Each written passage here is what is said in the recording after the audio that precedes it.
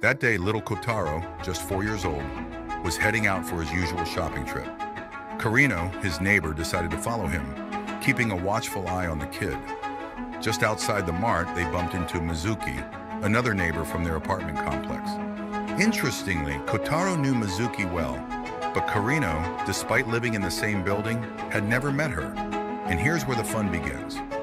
Mizuki see Kotaro and Karino for a long time, and seeing them together mistook Karino for Kotaro's dad.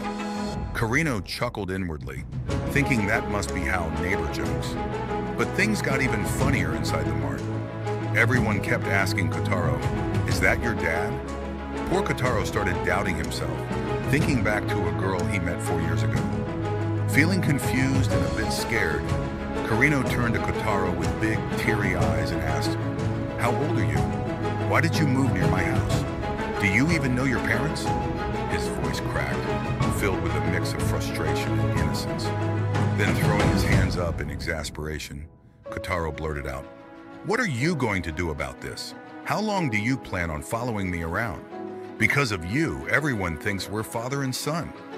Later on, Kotaro asked for apologies, and after a big pause, Karino asked, "Apologies for what?" Karino replied with, "You don't want to my parents, right?